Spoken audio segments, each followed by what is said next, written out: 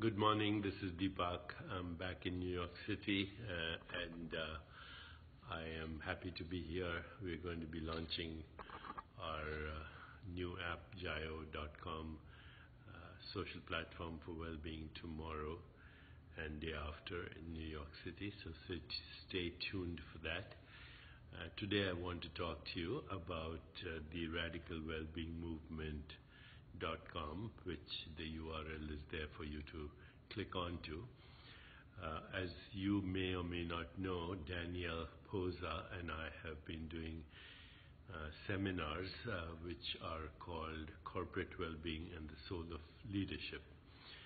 Danielle used to be with Gallup and is now a consultant and works with me on this program, Corporate Wellbeing and Soul of Leadership. She has also attended my courses at Kellogg School of Management and has in fact appeared there as a speaker on the faculty as well. So we were supposed to do this course around this time, and Danielle had gone for a holiday to India. In fact, I met her there as well. And when she arrived back in New York from India, unfortunately, she learned that her father had suddenly passed on as a result of a motorcycle accident. It was very sudden, of course, as all accidents are. It was totally unexpected and was a great tragedy. Danielle had a wonderful relationship with her father and was, of course, immediately engulfed in grief and sadness, and also had a lot of things to do to take care of the affairs of her father. So we canceled the course as was appropriate, and Danielle has been very brave, has been very much in touch with her feelings, and has a very good spiritual background and understanding that our core being is not in time, that who we think we are is a person, but a person is a constant stream of intermittent sensations, images, feelings, and thoughts, and your core being is the awareness in which the person appears and disappears. Having this background and deeper understanding, she has been able to cope with the tragedy that she has suffered. In the end, our person is subject to mortality. That which we call the person is subject to mortality. And there is, however, a core being in which the person constantly arises and subsides. And if we get in touch with that, then we are able to understand and get a deeper sense of reality and understand that these tragedies will happen at some point to all of us. So I really have grieved at the loss of Danielle's father, but I've also celebrated Danielle's resilience and her creativity and her love, both for herself, her family, and her love for humanity. Therefore, we're going to resurrect the course. The course is called Corporate Wellbeing and the Soul of Leadership.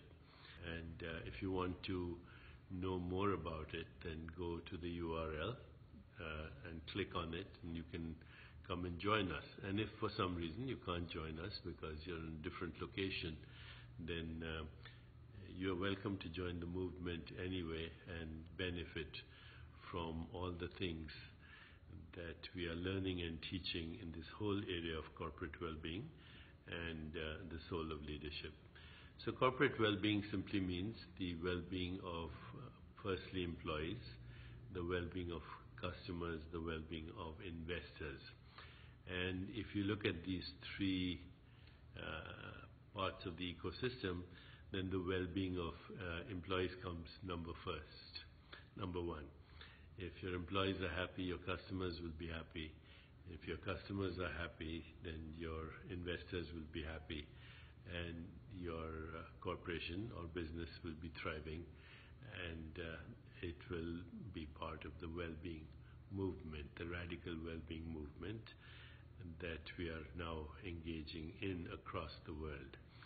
So in this course, you will learn about what makes employees happy and healthy, what makes for a good team, how we can use our strengths and complement our strengths with the strengths of others to create effective teams that share an emotional bond and a common vision.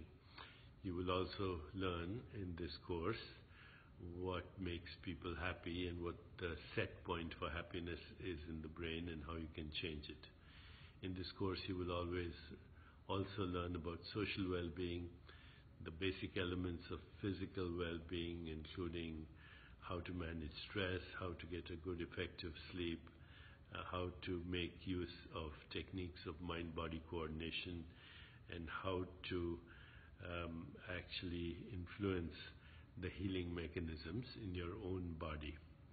In this course, you will learn about community well-being, and you will learn about emotional intelligence, and you will also learn about spiritual well-being and how to get in touch with the core essence of reality, which is our own soul, or which is our own, what we might call fundamental reality. You will learn in this course also to create your own soul profile and how to make that an internal reference point. And once you make that your internal reference point, then no experience will be able to overshadow your own fundamental reality, so that you can actually engage in the world and at the same time, as I say, be not of it, to understand that we are local and non-local beings at the same time. In this course, you will also understand and engage in the principles of the soul of leadership framework, how to look and listen with the heart, with the flesh, with the mind, with the soul. How to be emotionally intelligent but also emotionally free, how to engage in nonviolent communication. In this course, you will learn the basic principles of the 7 levels of need, which are survival and safety, sexual and spiritual expression, the understanding of how to fulfill your goals in a meaningful way, the deeper role of love, compassion, joy, equanimity. You will learn about creative expression and how to harness the powers of intuition and creativity and higher consciousness.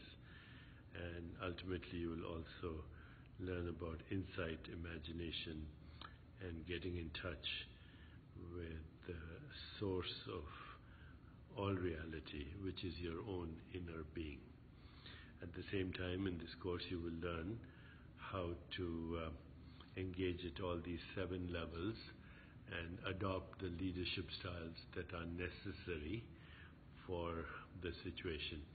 Whether you need to be a protector, a team builder, a nurturer, a visionary, an innovator, or just show up and solve all these problems. So this is what I expect to be teaching along with Danielle Posa at this course. Also how to create meaningful action plans, be a role model for action, and come up with smart goals. And at the end of the course, you will also learn the principles of integrity, authenticity, responsibility, and higher cause, or what we call higher vision. And finally, you will learn about synchronicity and the spontaneous fulfillment of desire at this course as well. So I invite you, along with Danielle Posa, to join us at this course. Check out the URL, which is radicalwellbeingmovement.com. And even if you can't come to the course, become a member so we can engage with you online and continue with this higher vision which we have for ourselves, for our communities, for our families, and for the world. The goal of the Chopra Foundation always has been to reach 1 billion people, to create a critical mass of people who are undergoing personal and social transformation, so we can move in the direction of a more peaceful, just, sustainable, healthier and happier world.